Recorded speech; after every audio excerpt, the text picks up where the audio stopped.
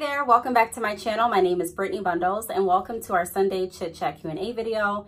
If you are new to this channel, every Sunday I read through any comments, any text messages, emails, any DMs, and I typically choose one topic to go over and elaborate on. So if you are interested, be sure to give this video a big thumbs up. Please make sure that you are subscribed and let's get right into this video. So today, the question that I want to go over is, I want to talk about slower months in the hair business, in the hair industry. And this video is inspired by one of the comments that I received a few days ago, and I really appreciate that comment. I don't know if it was a few days ago or if it was yesterday, but I really appreciate that comment because this is a topic that a lot of us can relate to, you know. And I wanted to kind of get an idea for, you know, is June typically slower in the hair industry? And so I reached out to a few people that I do work with as far as drop shipping, and a few people that own salons or have hair companies that have been in business for, you know, a while, to see, you know, hey, is June typically a slower month for you? And then I also researched on Google because I really wanted to see, you know, in my experience with my business, it depends. You know, it's not really, I can't really pinpoint if June specifically or if like April specifically or December specifically, it's slower for me because it really all depends. One thing that I've noticed is that you can definitely see patterns in your business the longer that you've been in business, but it can definitely also just, it could be different from one year to the next, completely different. So you may notice, you know, hey, last year I was very busy around January, February, March, you know, and slower during, you know, April, May, and June. And then the next year may roll around and you may be anticipating the same based on that pattern, but it could be completely different. You can notice, hey, you know, I'm really slow toward the beginning of the year. Typically it's fast or I'm busier, but this year for some reason I'm slower. You know, it could definitely change. And then it also depends on how you're selling the hair. So if I'm selling my hair strictly online, then my months, my slower months or faster months can also differ from someone else that's selling their hair completely different on a different platform, such as like salons. If they're selling their hair in salons, then it could be different. And so when I looked online just to kind of get a feel for, you know, what months tend to be slower as well, it was a broad variety of, you know, hey, my business is typically slower this month. My business is typically slower at the end of the year. My business is typically slower during this time. And so it can definitely vary. But one thing that is going to probably be consistent across the board is that we all experience slow months in business. So for example, like with construction, typically you can say with no doubt that you're going to be busy in the summer. You know, the summer is going to be our busy time. So be prepared to be at work, be prepared to do long hours, be prepared for overtime. But the winter, you know, it's really, typically it's slow. So it's easier to say, you know, a statement like that based on certain industries. But with the hair industry, in my opinion, I feel that it's so complex and it really depends on exactly what you're selling. So there are some hair companies that sell not just virgin, but they sell raw, they sell different wigs, they sell braiding hair, they sell the, keratin extensions or keratin extensions. They sell different things. So they may have a different experience too. But like I mentioned, one thing that we can all probably relate to is that some months are going to be slower than others. So I really want to make this video because I think it's a great talking point. And not only that, but I think this is a great opportunity to kind of share some things that we can do when our businesses are slow to still drive the progress forward and to still, you know, put some money in our pocket. So okay, the first thing that I want to go over is blogs. I've said this in some other videos, but creating a blog for your hair company is definitely a great idea. Having some place that people can come back to. It's not just going to help increase the amount of awareness with your business.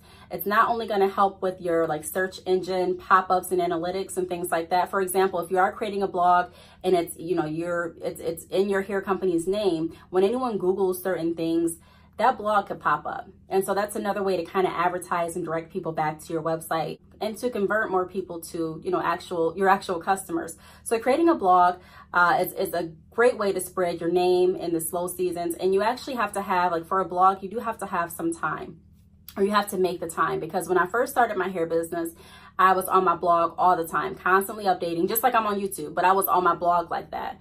And I enjoyed doing it. But the busier that you get, or the more, you know, things that you put on your plate, you know, the more you have to kind of divvy up your time. And so I'm not on my blog as much as I was in the beginning when I first started my hair company. But that's something that I am wanting to get back to. I'm wanting to spend more time on my blog because it is a good way to encourage other people to check you out. And you want to make sure when you are on your blog that you're posting about things that people are interested in. So if you're a hair company, different hair facts, different hair tips, different things that can help people. It's going to give people a reason to come back to your blog. It's going to give people a reason to talk about your blog. It's going to give people a reason to share information, to go to your website, and it's just a win-win. And so if you are slower, creating a blog and spending time really building up that blog is a great way to spend your time, in my opinion. And not only that, but you can also get paid from your blog. So once you start building up the traffic, you can also put ads on your blog to kind of generate some revenue back in your pocket. I'm not saying that when you first start your blog, your blog revenue is going to compensate for the lack of sales that you're getting that month, but I'm saying that you're planting the right seeds so that you can start to grow different streams of income.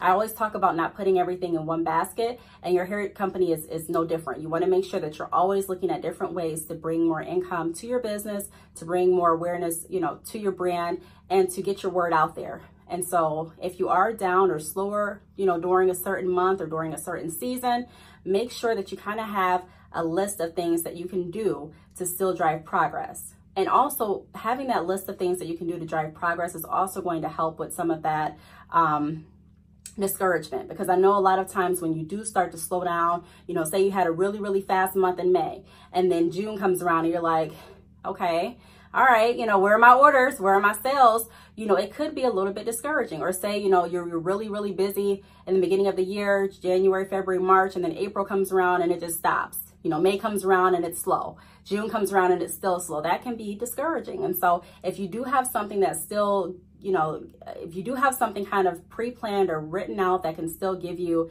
different ideas, or like a checklist written out for different to-do things when your business is slow, it kind of helps you stay focused. You still are working on your business. It helps you stay consistent, and it kind of still gives you that motivation, that hope. Like, okay, I know this month is slow, but I still can do certain things to bring more awareness back to my brand.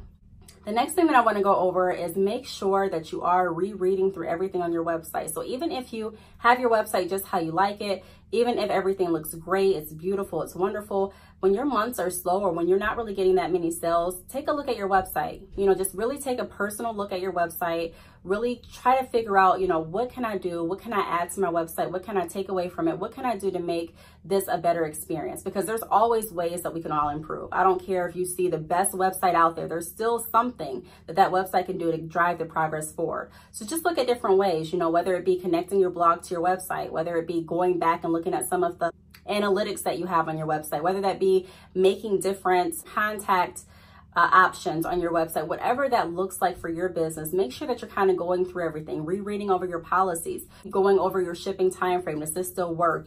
How does my shipping time frame differ if I have a sale? Does it differ? Kind of going over things like that is also going to help make sure that everything is moving forward with your business. Just going back and double checking everything and making sure everything is right, so that when you do start getting those orders, when your business does start speeding up, you're ready to go. You're ready to go. Another thing that I want to go over is making sure that you save your money. So like I mentioned in a few videos ago, a lot of times when our businesses are very, very busy, and I'm not saying this for everyone, but sometimes some of us are like, hey, I'm good. I'm going to just keep everything the same. And we just get so wrapped up in what we're doing that we kind of forget. We forget to do certain things. We forget to make sure that we're saving this amount. We forget to make sure that we're putting this back into our business. And so when we're slower, when we have the time to sit back and just think, take advantage of that time. And so I know it's really easy to get wrapped up in, the sales and the orders and making the money and things like that. But we also have to realize a part of every business is ups and downs. You know what I mean? Like every business is completely different. You know your business better than anyone. So take a moment, accept the time that you're getting, the downtime, and just look at different opportunities that you can do to your business, to your brand, to really make sure that everything is in tip-top shape, so that when you do start getting those orders again, like I mentioned, everything just runs smooth. Another thing that we can take advantage of on our down seasons is networking, collaborating, doing different events that we wouldn't have been able to participate in because our business was too busy, or we were, doing some other things. And so when you have free time, look into different events that you can go to. So maybe just Google, pop-up shops near me, hair shows, different things that you can do, different events that you can go to and put yourself in to really network. Even if you really don't want to go to the events, because I know sometimes you'll be like, hey, I really don't even feel like going to meet nobody. Even if you don't want to, push yourself outside of your comfort zone to really see, hey, what can I do to kind of get myself out of this, I'm just sitting here waiting phase, and what can I do to make sure that I'm still moving forward and still networking?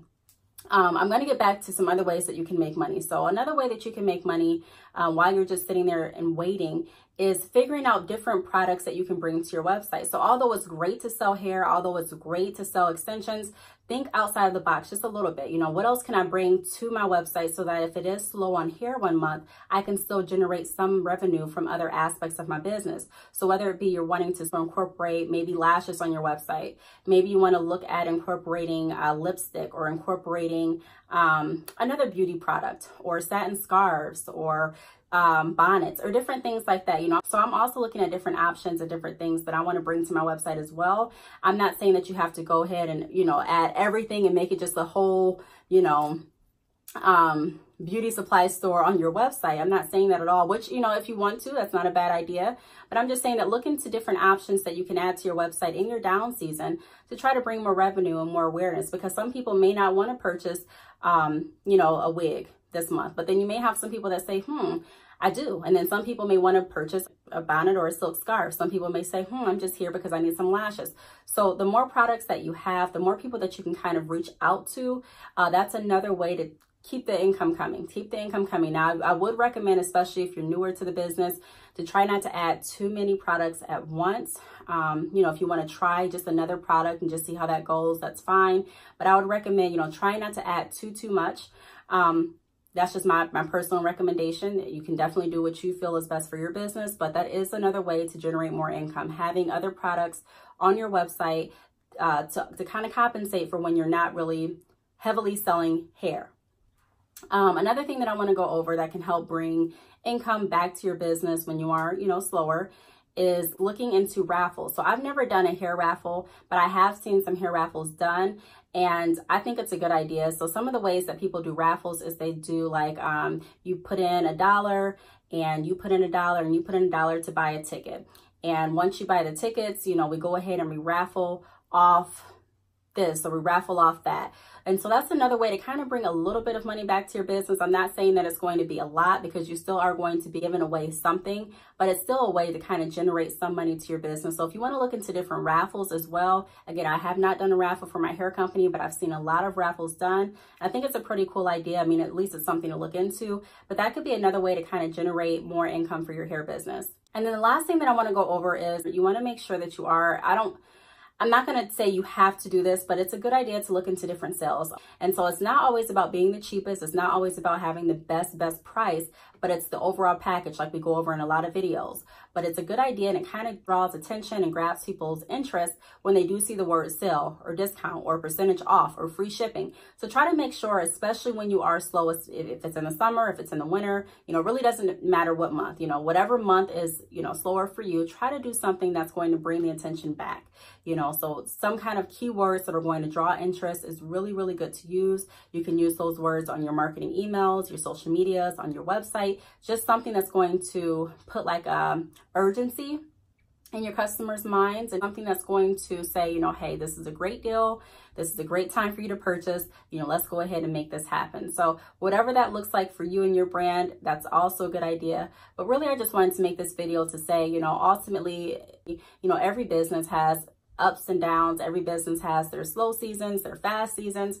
And so we want to make sure that we're taking advantage of everything with our business. You know, we're taking advantage of when we're really, really booked, really, really busy. You know, we want to make sure that we're taking advantage of all the times when we're slow, when we're down, when our orders, you know, have seemed like they've come to a complete halt. We still want to make sure that we're thinking of creative ways to bring traffic to our brand, to bring business to our website, and to make sure that everything's ready to go for when we do start getting orders again. Not just that, but we want to look at different ways and different lanes where we can plant seeds to bring that income in, to start growing revenue, because that's very important. Even if you're looking at a blog and you're like, hey, I'm only made 25 cents today, that's still 25 cents, you know, more than you had when you woke up. And I know it may sound funny, but we have to start looking at everything business-like, you know, hey, I need to make sure that I'm making money today. What can I do to make money? What can I do? And it's okay to still run your hair business, but still look at different ways to generate income. That's why I mentioned adding different products. That's why I mentioned going to different events and networking. It's okay. It's okay to look at different, like I said, different means of making money while you're still running your hair company, because ultimately it's always about reinvesting. And to reinvest, a lot of times you do need money to do so. So just keeping our minds open to different opportunities that we have when we are slower, and just looking at the glass half full is really going to help. It's helped in my experience. And, you know, I just wanted to share that with you all. So if y'all have any questions, comments, feel free to leave them down below. Thank you so much for watching, and I will see you all in my next video. Bye.